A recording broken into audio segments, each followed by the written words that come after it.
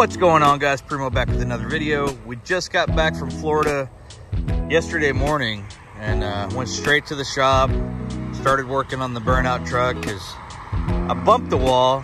Apparently I didn't bump it, I hit it hard as fuck because I ripped my bumper off.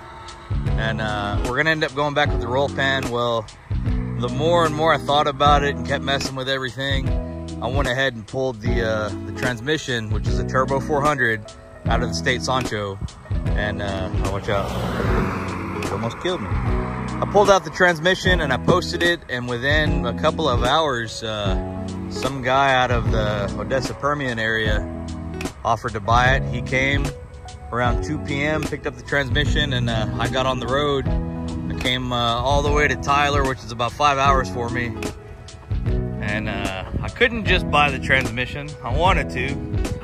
The dude didn't want to separate it, so I picked up a 1999 SS Camaro. It's a true SS. The car's complete. Guys, we don't give a fuck about the car.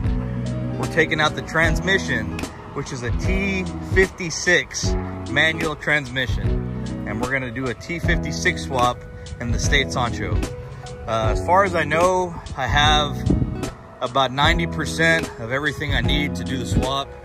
So when I get back, depending on how tired I am or if I'm tired at all, I might go ahead and start tonight and see how far I can get. My goal is tomorrow night to have the State Sancho up and running with a T56 manual transmission. So I'll see you guys back in Brownwood.